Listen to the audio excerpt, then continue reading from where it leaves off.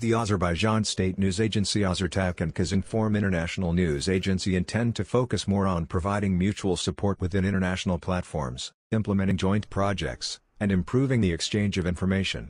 These issues, as well as prospects for cooperation, were discussed at the meeting held between AZERTAC Chairman of Board Aslan Aslanov and Kazinform Deputy Chairperson of the Management Board, Editor-in-Chief Bibinur Tanalbayeva and Head of International Relations Department Okyan Yezanbayeva.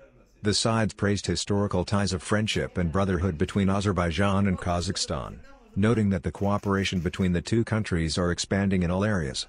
The close partnership relations between AZERTAC and Kazinform agencies are a manifestation of the successful development of ties in the field of media. The two friendly news agencies maintain a regular exchange of information and experience. The news agencies also take an active part and provide mutual support to each other at the News Agencies World Congress, Organization of Asia-Pacific News Agencies, the Association of Turkic-Speaking News Agencies and other transnational media platforms. The sides discussed the opportunities for expanding cooperation between AZERTAC and Kazinform news agencies.